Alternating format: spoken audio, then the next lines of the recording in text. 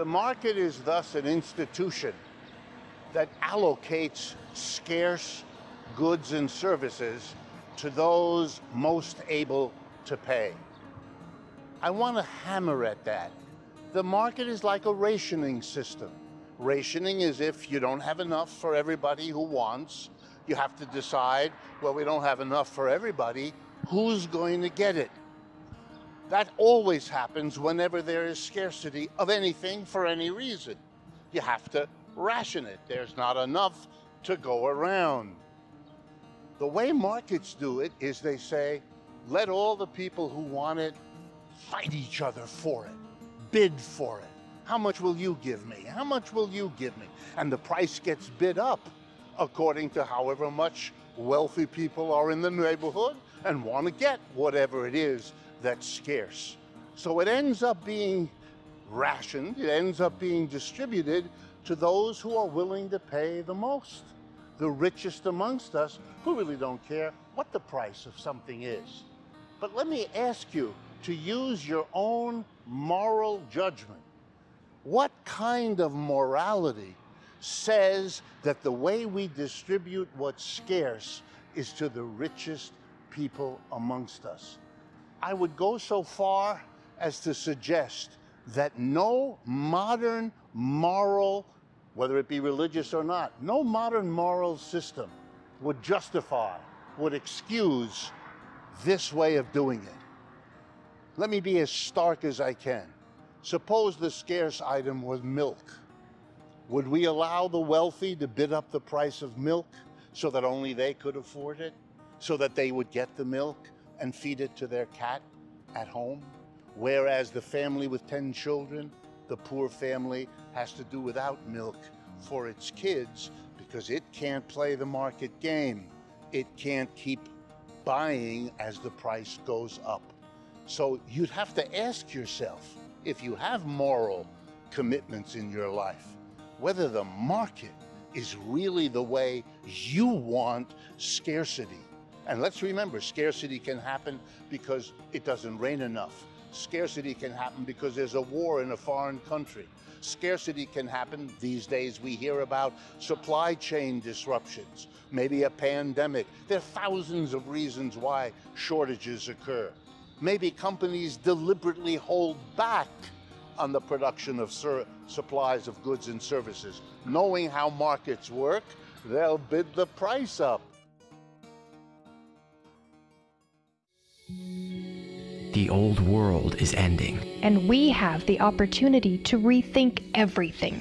This is a show about the systemic problems in our world. And the real solutions we have today. To transition from an apocalyptic storm of war, scarcity, and ecological collapse. To create an abundantly advanced, collaborative society. That sustains all life. You may think it's an impossible dream.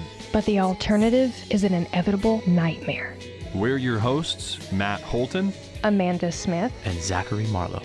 And together, we can move past this economic absurdity and come together to actualize our collective potential. To create something completely new. We are Mindless Society.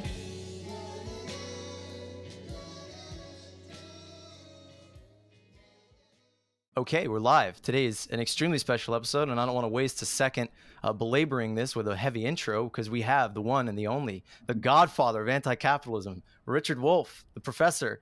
And Richard and I was very lucky to meet with and interview Richard for my film that I've been working on this last year, shooting all over the place. He was the last interview, and I just thought that was such a feather in the cap. It was such a joy to meet and connect with him. The topic we got into was essentially the market. And he just absolutely demolished it, blew it up from every angle. And we were just kind of getting into the good stuff when we were rather politely, but definitely interrupted by private security from Blackwater or BlackRock, one of those big companies. I'm serious. This actually happened. We were interrupted before we really got into the good stuff. And so I would like to see this as kind of a continuation of that conversation. You know, Rick, you're always like talking about the problems, it seems like.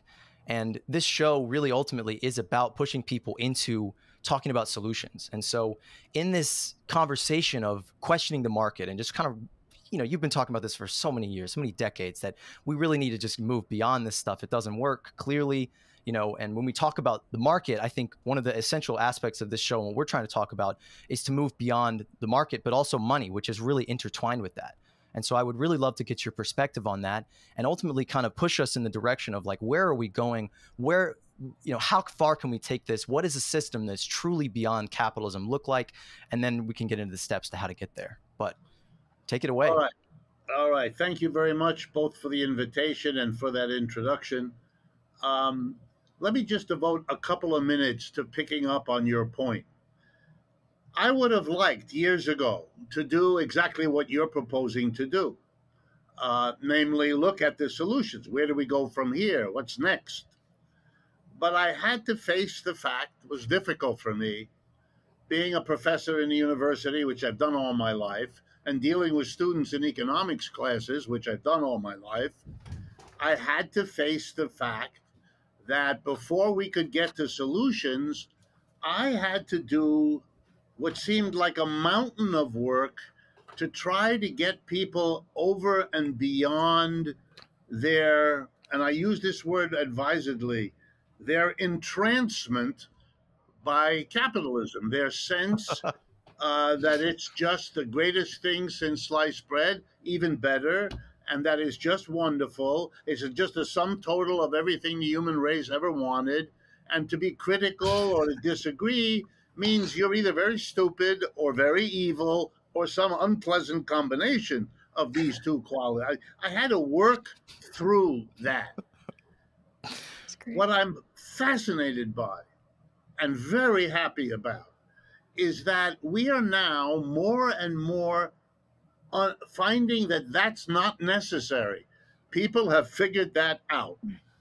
They look around themselves, they look at their parents, their friends, the people they live with, they look at the prices at the gas station or at the grocery store, all the things we could talk about, and I know you do and that I do, and they don't need us anymore, which is wonderful. They're figuring it out in the daily life they have to lead. And so you ask, and many are asking us, okay, now, capitalism sort of stinks. Where do we go from here? I don't want to overdo it. There are still large numbers of people who haven't figured that out yet. I don't want to minimize. That task is still important to be done. But I'm really gratified that we can go beyond it. All right, next point. Going beyond it means that we recognize that other people have already tried that. We are not the first ones to figure out that capitalism is not where we want to be. We want to do something better. And the movement has a name that has been trying to do that for at least 150 years, roughly. And that movement has a variety of names, but the best known is the word socialism. Better or worse. And people mean a whole array of different things. I'm not going to get into that part, although that's worth discussing, because what really motivated most of the people was they wanted to do better than capitalism. If I had to answer the question, which I have had to do, what is the difference between socialism and capitalism? Sort of what is socialism? The only answer I've been able to come to that covers it, it's a yearning to do better than capitalism. That's really what that is. And all those people in various countries, because it is remarkable that in every country where capitalism arrived, starting in the 18th century in Britain and then spreading all over the world, in every country, socialism was 3 steps behind. It came with it. The opposition, the criticism, the yearning to go beyond is now as globally dispersed as capitalism. I used to make a joke in my classes. The one thing that guarantees the near future of socialism is the power of capitalism, because it has always brought its critics right along with it. And so we have an experience. The socialists made a decision, and now I'm going to simplify horribly, but I want to get to where I think we need to go, and that's what you asked me about. So bear with me on the simplification. The socialists decided that the way forward was to take advantage of the fact that capitalists are relatively few in number. The people who are actually capitalists, who use money to make more money by hiring people, exploiting them, and all of that, that's a tiny percentage of every modern society. It's not even 1% in this country are employers. The other 99% of us are basically either employees or relatives or children, but basically employers are a tiny part of the population. So the socialists got it into their head, smart, that we're the majority, basically. We, the representatives of wanting to do better, we don't have the money. The capitalists have that, and we don't control the media, and we don't control the government, but we have the people. So let's do the following. Let's use the people, push like crazy for universal suffrage so that everybody can vote. And socialists were always in the forefront of giving the vote to poor people, to women, to all those who had been excluded, as in this country, all those groups were at the beginning. Push for universal suffrage, and then having the people, we will seize the state, we'll capture the government. We'll either do it with the mass of people by voting, or if they try to stop us, we'll do it with the mass of people by revolution. And they disagreed about it, they debated all that. But the idea was to have the state come in, and the state would begin to make a better society than capitalism had ever done. The state could give everybody who's a child a free public education. That had to be fought for. Limit the working day that the capitalist imposed on you from 12 or 10 hours to 8 hours. And all the modern assumptions about what the workplace is had to be fought for by getting the state to intervene with a law, a regulation, and so on. And so they decided to go for that. In Russia, they did it by revolution. In Western Europe, they did it by election, and so on. So they did all that. They got the state in there. To this day, the state, creates a minimum wage. The state creates Social Security. The state does all of these things. And it's often by conservatives called socialist, which is wrong, but it's understandable because it was the socialists who brought all of that stuff. Even when it was done by a capitalist, it was because the capitalist was forced from below, like Roosevelt in the 30s and so on. But here's the problem. We've now had a century or more of socialists with strong positions in the government, but we haven't gotten beyond capitalism. We've made capitalism softer, less harsh, more supportive of people, true in many cases, but the basic power distribution and the basic wealth distribution is as bad or worse than it was before all this socialism and the state got involved. Okay, so here comes the punchline. Something the socialists did, or maybe something they didn't do, means that I had to say what I just said, that we just haven't fix this system. We still have capitalism. It's less harsh. It's a little bit less unequal, although we are really challenging that these days here in the United States especially. And by the way, that's a very important weakness of American capitalism. It even terrifies the leading capitalists who know that this is a very dangerous way to build a society. I've heard Warren Buffett, not just publicly, but privately, he's scared to death about his own wealth is at play here. He's going to be, out the window if this goes crazy. And it is, in his view, going crazy. It did with Trump. It is with Biden. He's very worried. Anyway, the problem, changing the state, bringing the state in was good, helped in many ways, but it did not solve the problems.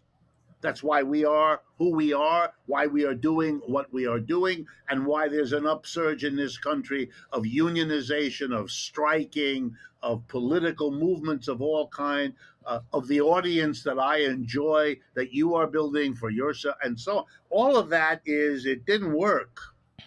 And I think the reason is, again, to be brutally blunt, the capitalists recognized the danger they confronted, and they figured out how to absorb enough of what the socialists wanted to kind of keep the lid on, to prevent it from going further.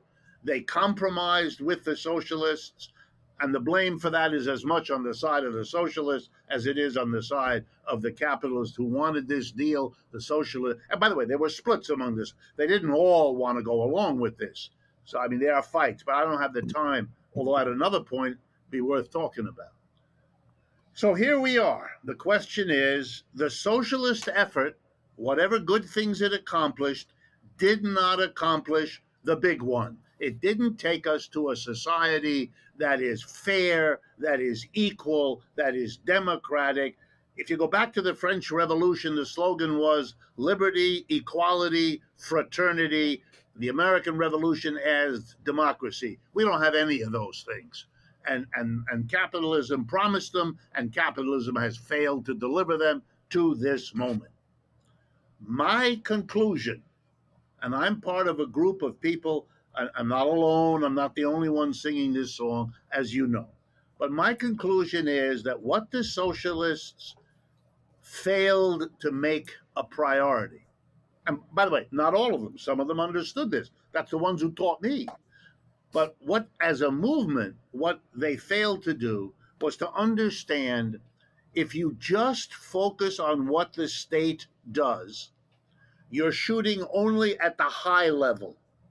You have to also target the low level, what we call in economics the micro level, not just the macro, not just whether the government is more powerful than the corporate executive.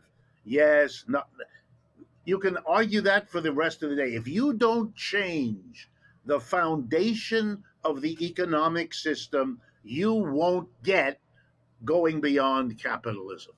That's the big story. And let me then explain what we mean. The bottom, and by bottom I mean the enterprise, the workplace, where goods and services are produced. My shirt, this computer, the telephone, the hot dog, whatever. We have workplaces to produce everything. And, you know, the labor force in this country is counted at about 160 million people. So in other words, half our people, that's what they do as adults.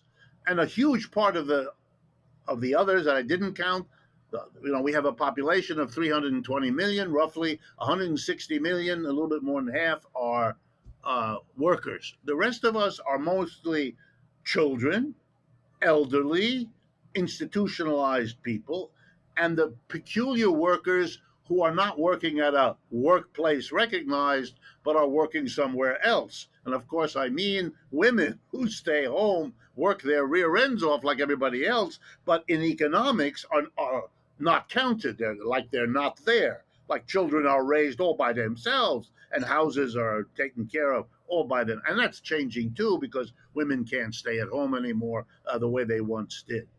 But if you take the adult population of the United States, the 160 million working people, they are doing their work in a very particular and peculiar organization, whether it's a factory, an office, or a store. The organization is a tiny group of people at the top, the owner of the enterprise, the partners who started it or who stole it or who inherited it, it doesn't really matter, or the board of directors if it's a corporation. A tiny group, you know, boards of directors, 10, 15 people mostly. This is a tiny group of people in every factory, store, and office, whether it's profit or non-profit, which is a fakery anyway, but for another day. What we have is a highly unequal distribution of power and of position and of wealth inside every workplace. The people at the top, they make the key decisions. For example, what are we going to produce here? What? What good? What service? Number two, what technology are we going to use to do that? Number three, where are we going to do it? Here in New Jersey or over there in Shanghai? Number four, what price, and in a country suffering inflation, there's a big one. What price are we going to attach to whatever the hell it is we produce? There is no inflation unless the tiny minority of people who are employers make the decision to raise the price.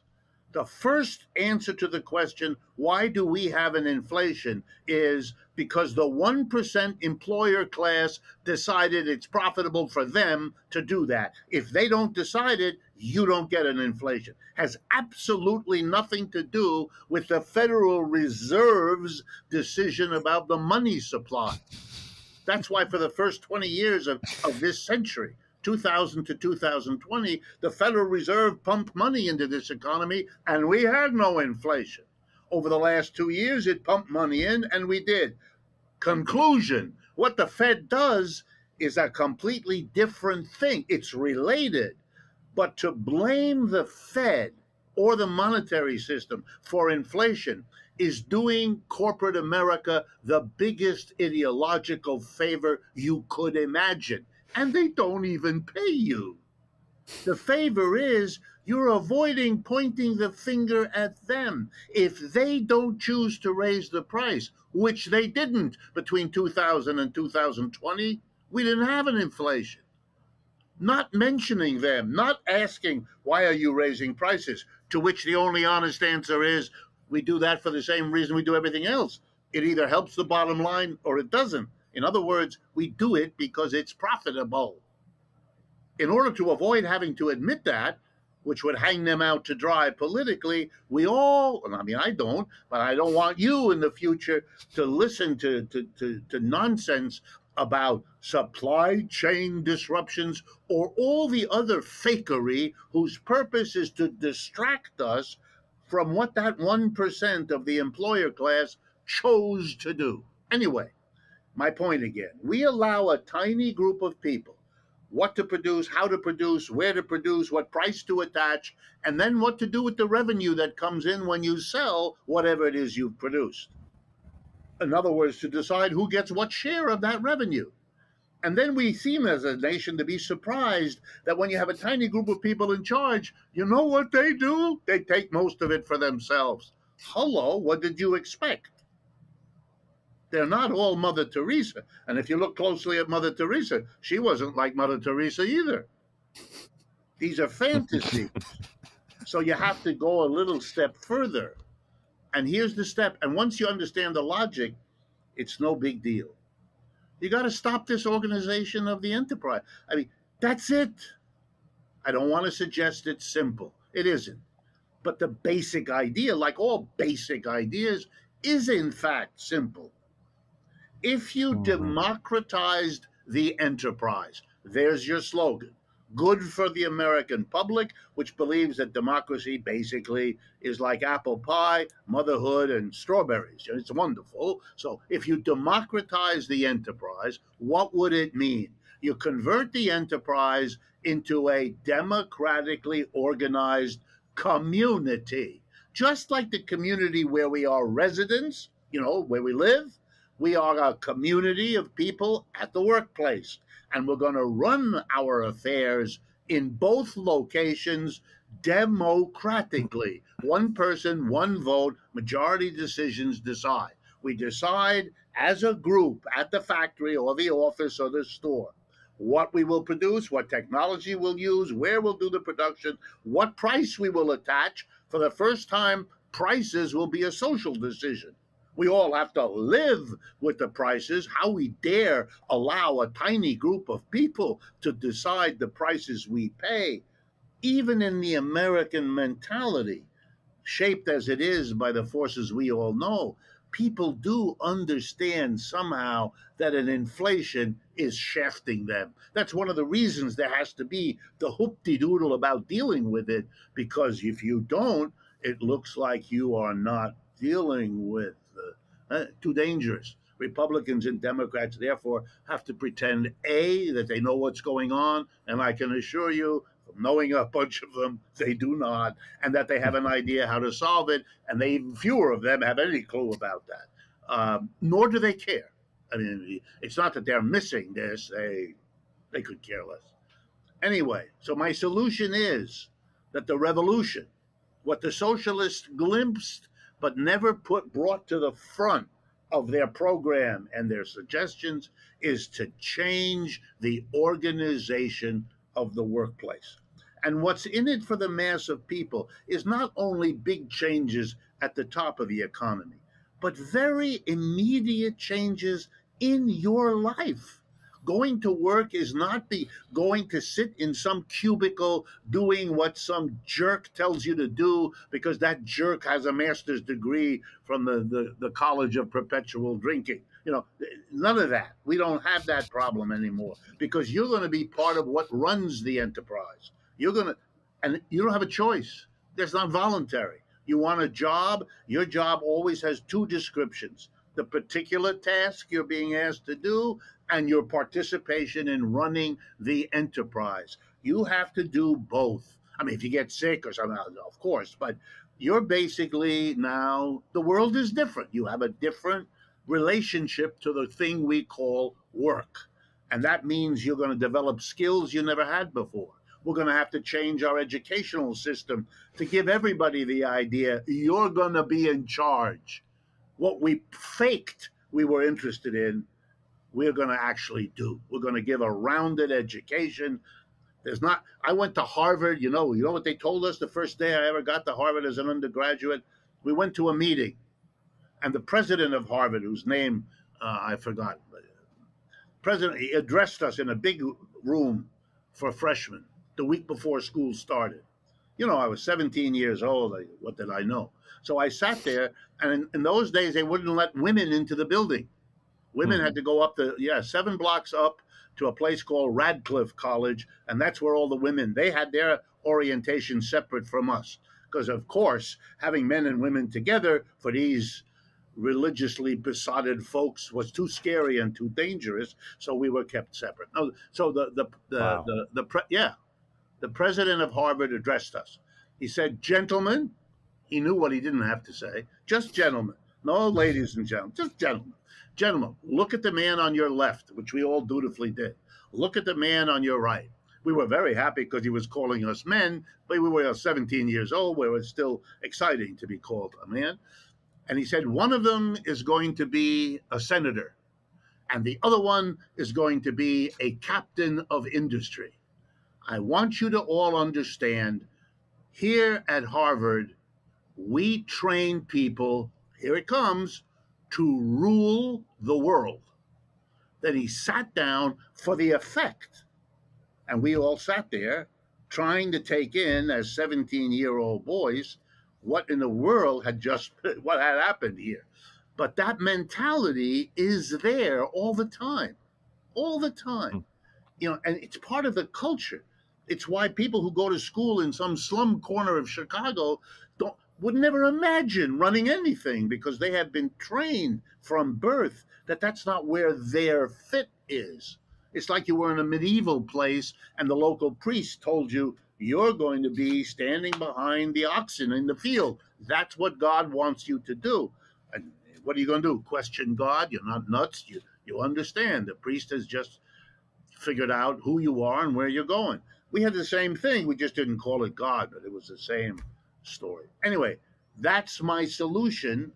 And everything that I do is really designed to bring people to where they can hear that and think about it, and then hopefully join in figuring out how we do that, what the particular shapes of it are going to be. because I mean, nobody can read the future. I can't tell you what's going to happen any better than the next person. But I know that I'm confident that if we can make that change, we are really, because remember, before capitalism, feudalism, and slavery, remember this about them. In slavery, a very few people are masters, and a very large number of people are slaves. In feudalism, a very few people are lords, and a very large group of people are serfs. And in capitalism, a very few people are employers, and a hell of a lot of us are employees. If you notice something similar, stay with that insight. Let it roll around your head. If you want an economy to serve the people, you got to put the people in charge. And this way of democratizing the enterprise is the only way I know how to do that. I just gotta say, I just love hearing you talk. You're like a stand-up comedian of anti-capitalism. You always make me laugh. It's like, you know, yeah. I tell this to people who say that. One of the people I studied, and I mean I really studied, I watched his shows 100 times, was Richard Pryor. Whatever you get in the way of humor and play, even moving the body, I studied him like, you know, some young genius blues player sitting there watching B.B. King or Albert King or any of the other great blues players.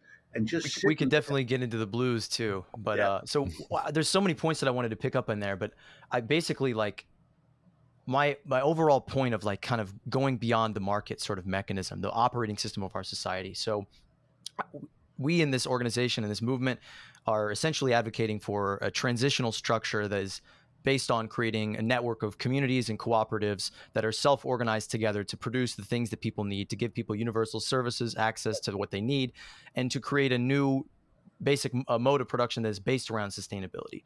So there's so many points in it, and I just got to direct viewers to just dig deeper into our content. We don't have time to inundate the professor here, or sorry, Rick here with our whole shebang. Right. But essentially, we're entering a very different world in terms of what technology can do in terms of automating away jobs entirely.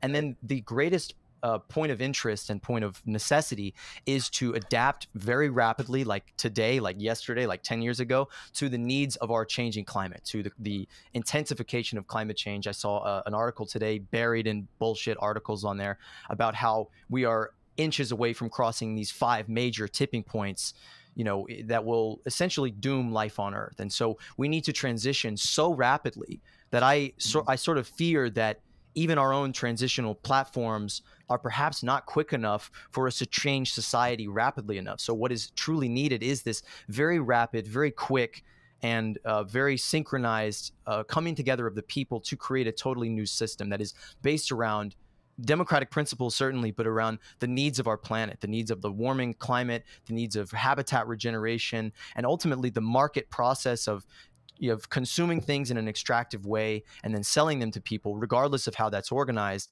seems to be a completely unsustainable structure. Yeah, I mean, I agree with everything you've just said. Let me pick it up in a slightly different way, and stop me if this is not where you want to go.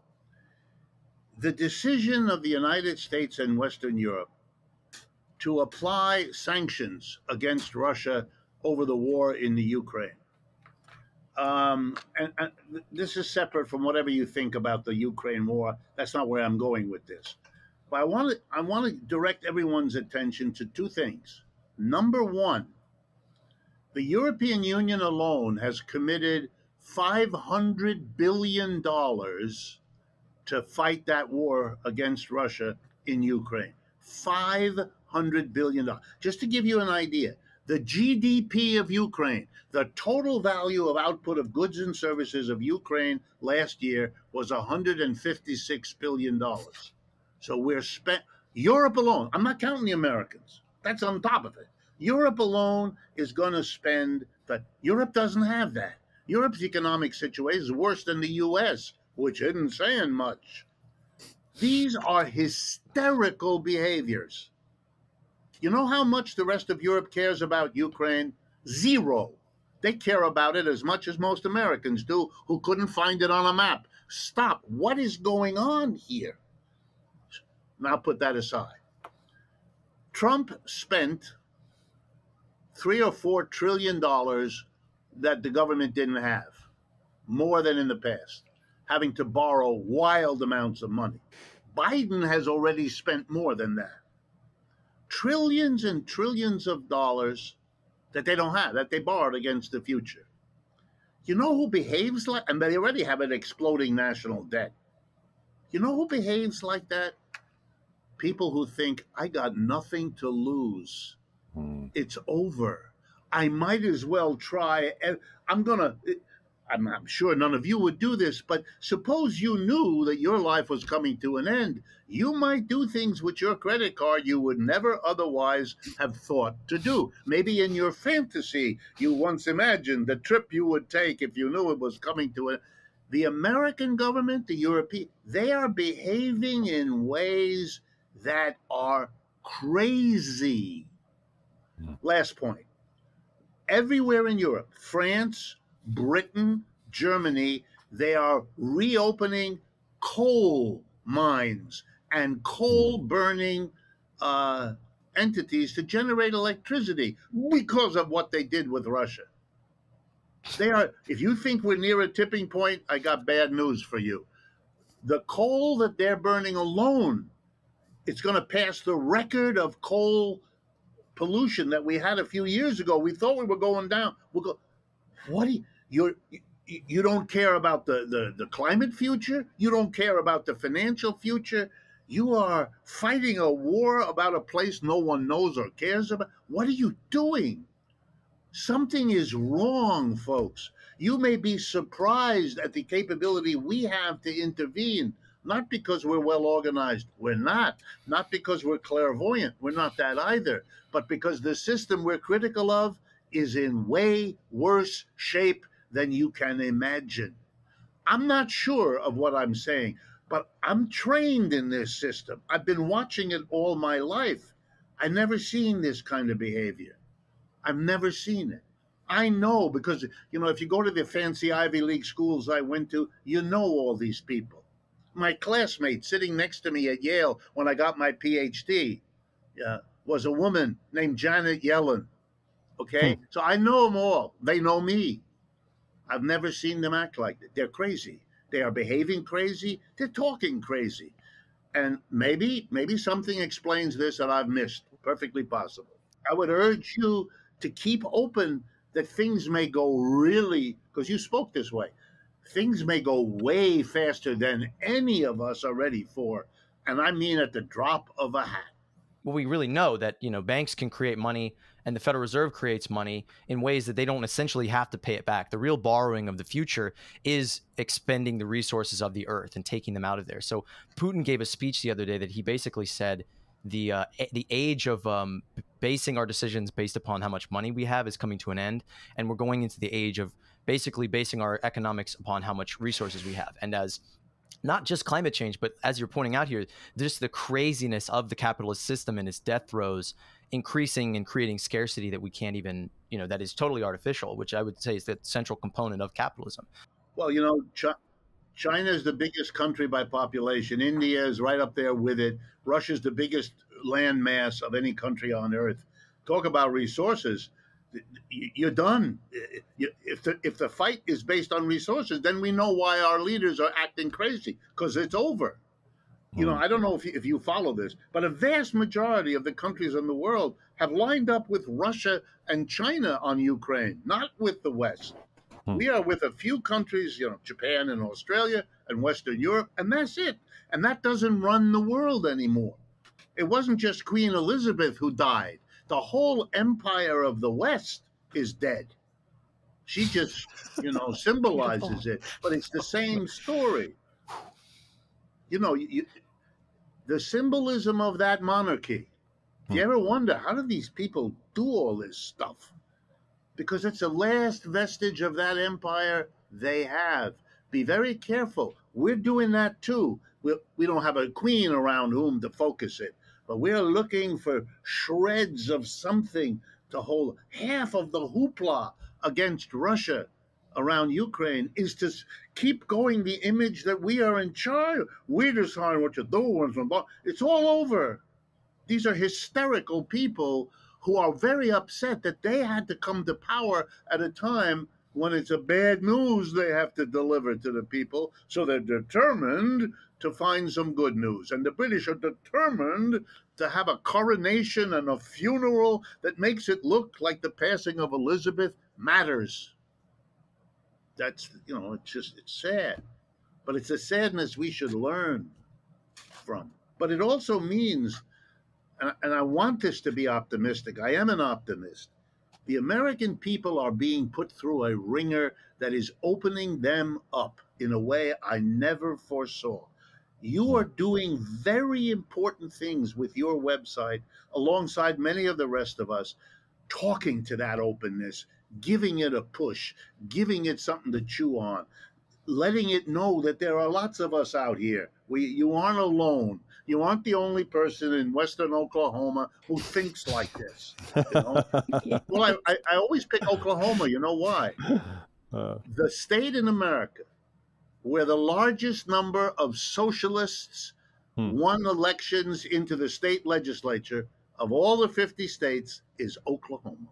Interesting. I've got a lot of anarchist friends in Oklahoma. Yeah, it was a bastion weird place of socialism, of a kind of a, prairie sort of mentality, but very strong, very strong. So I don't pick Oklahoma out of nothing. I pick it because it has this history in us. But I do believe that I am seeing things that I was not trained to expect. And the people that trained me are the same one that trained Janet Yellen or Paul Krugman or Joe Stiglitz or any of the others, all of whom I know because we come out of the same old boy network that runs the economics profession. Not that that's much of an achievement, but, So true. they're the people who run it. Yeah. I think it's really interesting, too, how you're just kind of saying that everything just seems to be escalating a lot quicker now than, than a lot of people expected. And I think that's one of the main reasons why a lot of people are kind of waking up to just the inefficiencies and the flaws within the capitalist system, essentially. And I think the longer it goes on, the more and more difficult time people are going to have ignoring things like that. Like me in particular, it's kind of interesting because I live in San Diego, and San Diego is, for the most part, it's a pretty wealthy area. It's in pretty good shape out here. And so we, here in San Diego, we don't really have a lot of people who are really actively kind of, pursuing, these mindsets and goals and things like that are really kind of part of this movement. But, I go to other parts of the country occasionally, like Portland, and they've got the real issue with homelessness up there. I didn't really realize how dire the situation was in the Northwest with all the homelessness in Portland, and I think pretty much everywhere from the Bay Area going all the way up to Seattle and maybe even parts of Canada now. I mean, it's really it was a lot to handle going up there and coming from a place like San Diego where we're kind of in this little bubble, but then you kind of step outside of it and you're like, whoa, there's a lot of people out here who are really having a difficult time these days.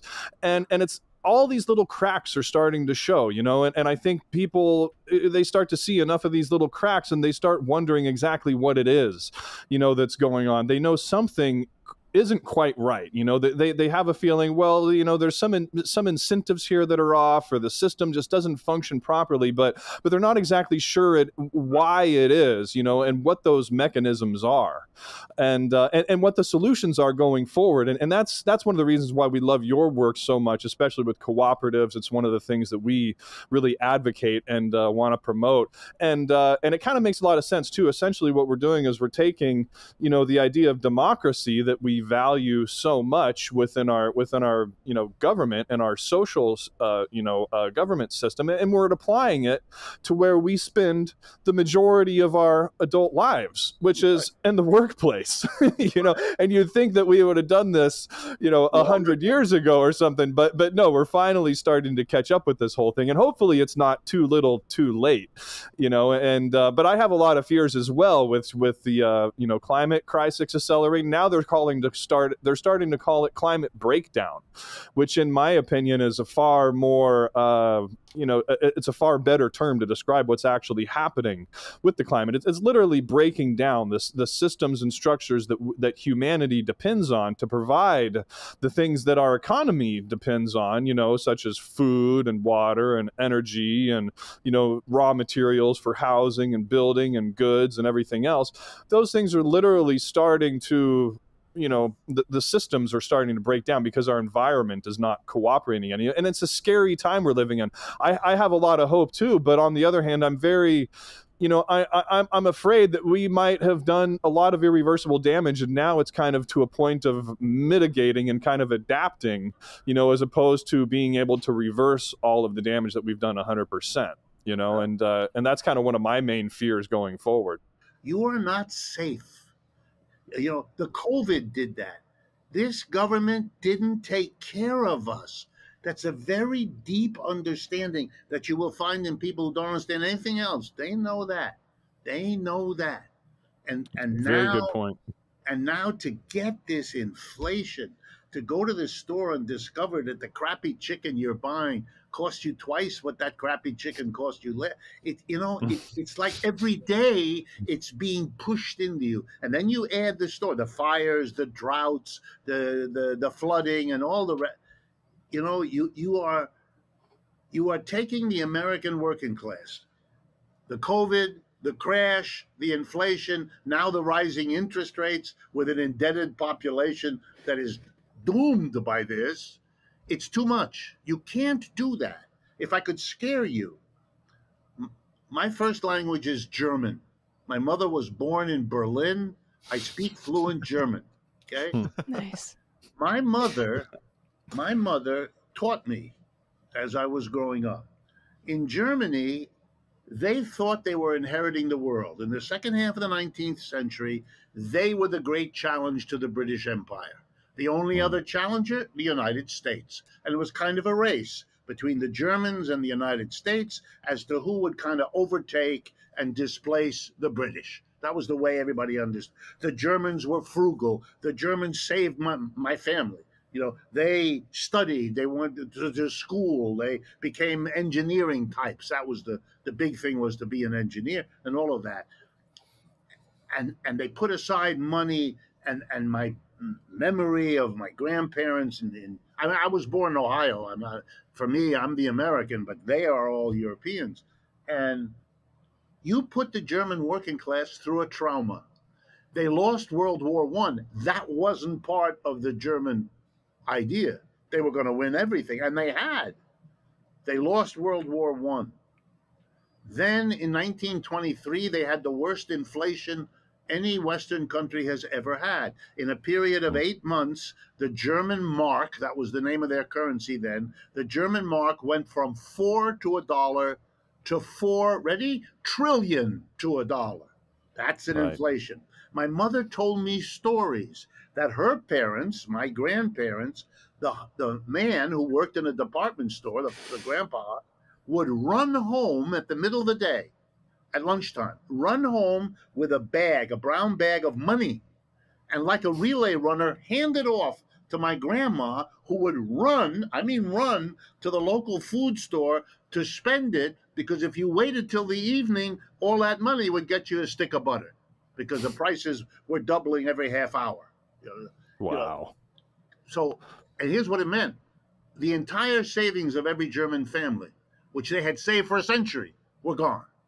In a matter of weeks, those 50 years of savings were worth a pound of potatoes. That was it. Wow. And then, that's 1923-24. Then in 1929, the Great Depression hit in Germany like it hit here. Lost the war, lost everything in the inflation, then you lost your job in the Depression. That's why they voted for Hitler. That's why they went that way. You can't do that to a working class. It goes crazy. Now, in that craziness, it can go to the left.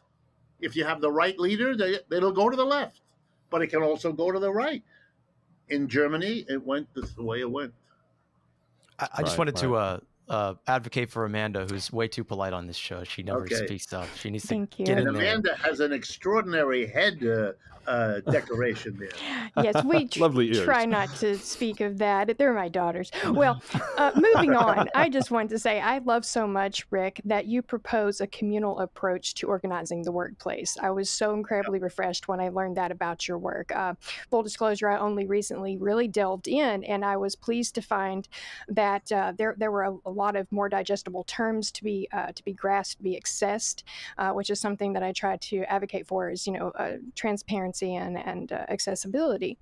And so in saying that, I think that it's worth noting that when you talk about democratizing the workplace, creating a democratic work model within the workplace, you're essentially saying that by doing that, because we are the 99%, we are the laborers, we are the majority, then we would then influence our political structures to follow suit with that.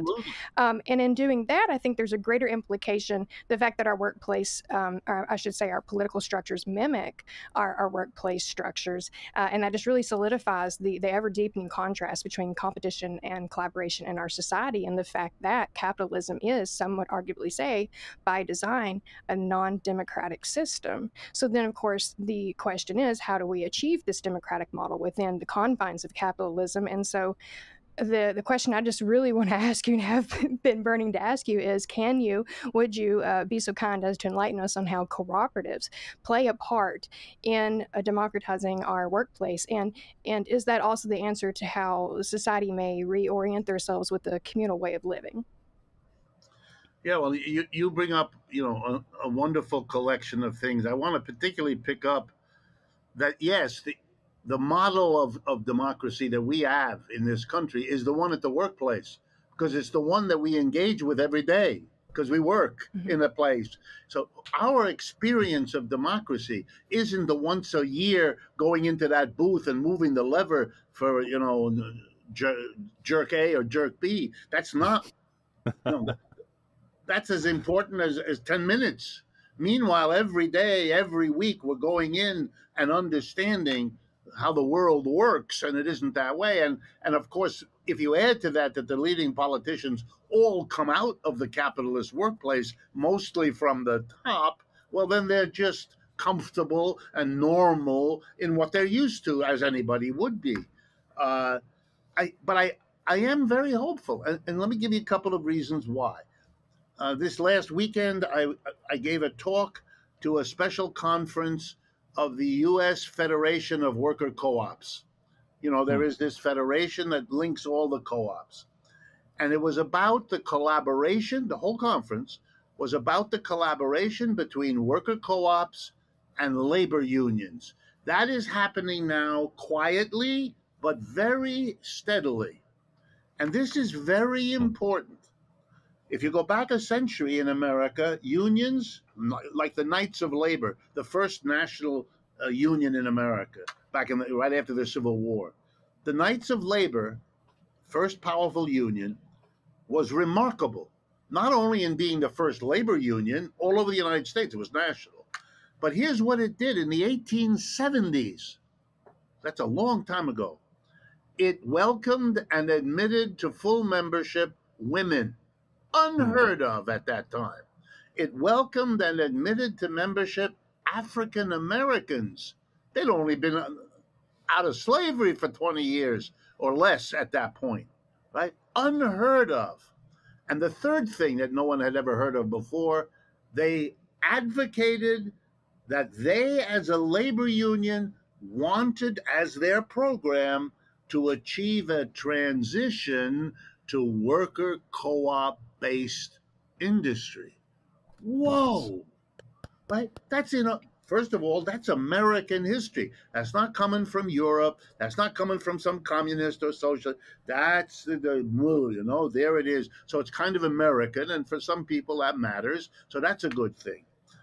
But it's happening now again. The labor unions are beginning to realize we ought to think about what it would be like if we weren't always fighting an employer for better wages and working conditions, an employer who has every incentive not to give that to us. even when we win it, he has then every incentive to undo it in the next year or the next month. You know, we're in an endless struggle, which any union, if you know, will tell you, and we don't win it often. Suppose we said how different it would be if we were arguing for better conditions with ourselves, if we ran the enterprise and we didn't have a constant adversary undoing. Why are we doing that to ourselves? Why don't we have as our goal, not right away, but as our long-term goal, a transition? And the minute you start thinking like that, well, why don't we get together with the existing worker co-ops, of whom there's a growing number? I can assure you of that. We get emails now every day from people all over the United States. How do I start a co-op? How do I start? Who do I talk to? Where do I get the money? How do we solve the problem? You know, which is not what we do, and we refer them to others who can help them that way. But the interest is off the chart, right? So they're talking about, you know, one of the big problems with worker co-ops is to get the startup capital. You know who has that? The unions. They have money. Whoa, what about that? What about credit unions? Credit unions have a lot of money. Well, maybe they ought to be putting it into co-ops because they're a co-op of a sort. So there are all kinds of efforts that are actually going on, how to build a momentum and a movement. And now let me go out a little bit on a limb. I push them further. Here's what I want. I want a new political party. I want that new political party to be the voice of labor and worker co-ops. I want it to say, you unions, you worker co-ops, you help us build this political party. You give us a place to have meetings, to put up our posters. You explain to your people why we offer an alternative to Republicans and Democrats, all of that. We, the political party, our job is to make the laws and the regulations that make it easier for a co-op to be formed, easier for a co-op to grow. And let me give you an example. Jeremy Corbyn, who was the leader of the Labour Party in England until, you know, he got bounced out a few years ago. But he had a program like this, which his first lieutenant, a man named John McDonnell, wonderful guy. He loved to give a speech all over England, went like this. If we get elected, the first thing the prime minister will then do, would have been Corbyn, the prime minister, is to pass the following law. Any business in England can stay the way it is, no problem. But if you want to do any of the following things, you have to first give your own workers what's called the right of first refusal. That's a legal language. What this means is if you want to close your business, or you want to move out of the country, or you want to sell your business to another business, or you want to go public and become a stock company, you can do all those things, but you first have to give your workers the right to buy you out and convert the business to a worker co-op. That'd be the first law we pass. Well, you know, then there were the snarky reporters who got back after they thought about it, went back to him and they said, yeah, that's all well and good, but where in the world are the workers going to get the money with which to buy out the company? And McDonald is a famous photo, leans across the lectern where he's speaking, and he says, we will lend it to them. Nice. Well, you know, that's the answer. That is because what that means is that the government would step in and be the banker. And when he was pushed, he said, we want to do it. And this argument, I would say, is the way we ought to go in the United States. His argument went as follows. We need the British people to have a freedom of choice because we believe in that. It's democratic. They want to be able to choose. Do you want to work in a top-down business, a capitalist business, or would you rather work in a worker co-op? Would you rather shop from a capitalist business? And in order to have an intelligent debate and then a vote, you have to give people real experience with both. We don't have both. We have mostly capitalists and very little. So we have to develop the worker co-op for the purpose of a free choice of our people as to, wow, what's the argument here, right? and the conservatives didn't know what to do, and they were being badly beaten whenever they could get this idea out, which is why they dumped Mr. Corbyn, in my humble opinion. But who cares about that? We have these ideas, these plans. This is a plan for a political party that would have a base in the unions and the co-ops, and that they would be having in their interest to support such a party because it produces tangible changes in laws and regulations that make their lives better right away. Right. Just in the spirit of always going further and pushing, to the best possible world, as you said earlier. That's the movement, is to create something better.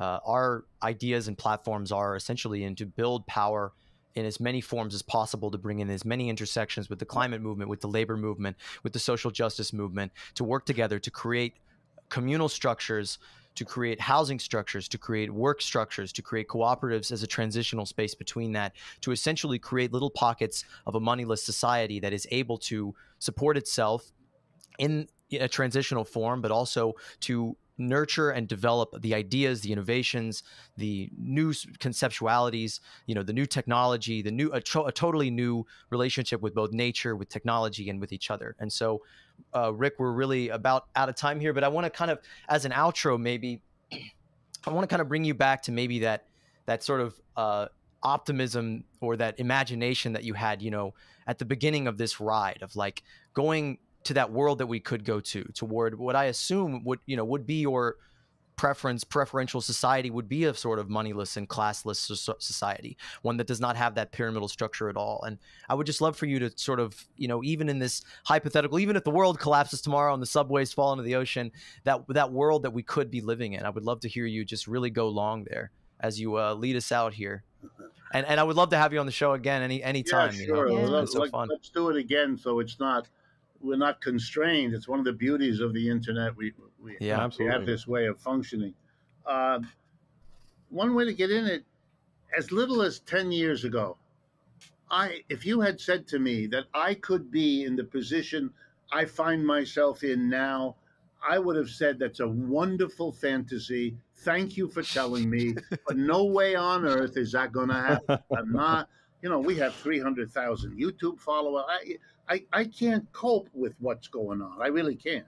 I now have a team. I don't know if you know that. I have a half a dozen people full-time working on, and we raise enough money to pay them properly. I mean, it's amazing what we're in a position. That's awesome. Yeah, it's just, and it all came to us. We didn't have the money or the people to go out and get it. I'm not even sure we could have, but so here's the first thing. And I know we said it before.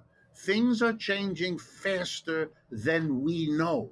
We think it's all slow, and it is slow but then when it finally breaks, then things go very, very fast. And I think, in a way I've never felt before, we've got to start talking now about what to do when it breaks. Because when it breaks, we're going to be so busy and overwhelmed, we're going to wish we had 10 minutes. So too late. Yeah, now is the time for us, and that's why your question is really good, to fantasize. I think we can do that. I think the Democratic Party is splitting apart. I see that all around me. I don't know if you're aware, the New York City Council is this far away from having a majority of the elected officials refer to themselves as socialists. A majority already refer to themselves as progressives. The Republican Party, I don't know if you're aware, doesn't exist here. I mean, people remember that there is such a thing, but it has it's gone. So this is a Democratic Party stronghold. The whole state is, but the city particularly. But the mayor can't do all kinds of crappy things he wants to do because he's completely hamstrung by the socialists. And these are mostly, by the way, young women. These candidates, young women, and they're mostly with names that indicate they're either Hispanic or they're from other parts of the world. It's really remarkable, and they're winning elections where that's not the majority of the vote. I mean, they're crossing the lines that used to block them because they were women, or block them because they were, minority women. And all of that is shifting and changing very quickly. So I love your idea. We appeal to people who have felt discriminated against, excluded, blocked, thwarted. Come on. Unless you're very strange on the right wing, we're here for you. We're here for you. We want to build, if I can, it's a dangerous word, an ecumenical big tent of the people who have a legitimate grievance with capitalism. If we can share that, I'm more than willing to go on someone else's demonstration if he or she goes on mine. I believe in that. That's how you build alliances and coalitions. And the Republicans and Democrats are so corrupted by the money they depend on that we have an enormous open field. I almost want to go to the point of saying, if we don't do it now, it's on us. We have a chance. We have it. The government is so busy, fighting the Ukrainians or the Russians or the Muslims. I mean, it's awful, but they're leaving us alone. And that's our chance. That's our chance. I don't know how soon we'll have this chance again. And I got to tell you, more and more around the world, people are becoming aware of something they didn't believe before, that there is an opposition. I used to go abroad, give talks from time to time, and people would say, well, are you a Marxist? And I said, well, I hate the question, but if you mean, have I read Marx and learned from him and respect what I learned? The answer is yes. If that's what you mean, then you can call me a Marxist. I said, we didn't know there were any of those in America. And I had to laugh and tell them, no, there's lots of us in America. You don't hear about it, and that's no accident. But now I don't get the question anymore. You know why? Because they're picking up through the internet that there's lots of critics around the United. They're getting that. Mm-hmm. And that's a sign of our maturity as a movement. We're growing. That's beautiful. And the system either acknowledges it or they're going to have to get out of the way. And then that's the way. And I think we can do that. And I'm not, a glad hander. I haven't always believed this, but I believe it now. I believe it. I can't get over. And that conference in New York between the labor people, the unionists, and the you know what was good about it? Not a lot of rhetoric, not a lot of posturing, real questions. How do unions work with COA? How do we make our members understand why that's an important alliance to be? Just the right question. And Einstein once said, I love this. He said that the answer is never the problem. It's the question. He said, if once you ask the right question, it'll point you to where the answer. The trick is the question. And these people have figured that out. And they came from all over, including I wish I knew that you were from, one of the most interesting speakers was a young man who's in a union of some sort in San Diego. He was very good. Is it, I know Patrick. I think you know Patrick. It's probably not who you're talking. Patrick Conlon. Yeah. He's a good friend of ours. I know Patrick personally. Yeah. Yeah. No, I connected with him.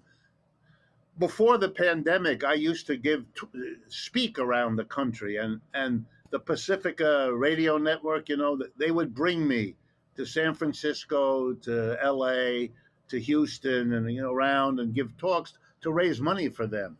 And then they had a sister station or a substation in San Diego. So I gave a talk in San Diego, and I gave a talk in Santa Ana. Nice. And Patrick was all involved, and I got to meet him that way. Yeah. That's great. We're going to have him on our show sometime soon to go deep on cooperatives and the Knights of Labor and all this history. He's great talking about that stuff. But Rick, I think we're coming up on time. Yeah, there's more. I think we're coming up on time. The thought that's in my head right now is just that there are more solutions than problems, that we're all being driven to this, that there's one problem that encompasses all of these, and it's called fucking capitalism. Yes. But there's many solutions. There's many alternatives. There's many avenues for people watching, listening, realizing that the cracks in the sidewalk are going to swallow them all up soon enough, that realizing the inflation and all these problems are driving them toward a common solution, a common imagination, a common dream of a better world. So Rick, we'd love to have you on anytime. It's just been great. Thanks so much. Thank you so much. Wonderful. It's been a pleasure.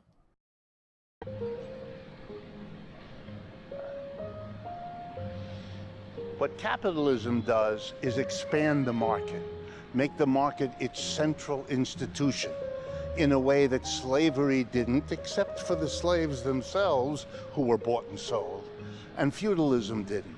The market really becomes the basic way goods go from whoever produces them to whoever consumes them. The market is a mechanism in capitalism for the distribution of almost everything. But not literally everything. Let's remember, lots of things get produced in modern capitalist societies and distributed, but not by a market. I like to give the example of the Thanksgiving dinner, where mother makes, hypothetically, the turkey. She cooks it, she prepares the meal, she distributes the drumsticks to the various members of the family and friends gathered. But nobody gives anybody any money. Nobody buys and sells bits of turkey. Nobody buys and sells anything at the dinner. Even though goods are produced, services are performed, they go from the producer to the consumer, but markets are not used. Indeed, if mother would reach a drumstick to her son and say, please give me $5, the whole family would be shocked and horrified, and they might give each other the following lesson. In this family, we do things for one another because we love each other. We don't buy and sell from each other, and bringing the market into the family would disrupt the loving relationships we try to create. To which a modern critic of the market might say, gee, if the market disrupts love inside the family, maybe it's not such a good institution outside the family either. What a great man. That's what it's all about, right? Bringing love back into our society. And that's what we're working on creating every day by countering the old narratives that strangle love everywhere and replaces it with lies and transactions. And through our organization, forming a cooperative network and community where we can get back to building relationships as the foundation of a new system altogether. So reach out. Let's do it. We are the ones we've been waiting for. All of this is a labor of love. So please support us on Patreon and help us make it happen. And go deeper into what the world on the other side of capitalism looks like with our shows and videos. I cannot wait for y'all to see this movie. It's been an incredible adventure to take on the whole world with great people like Rick Wolff. It's the story of all of us who have been broken down by this system, and every one of us who knows a better world is possible.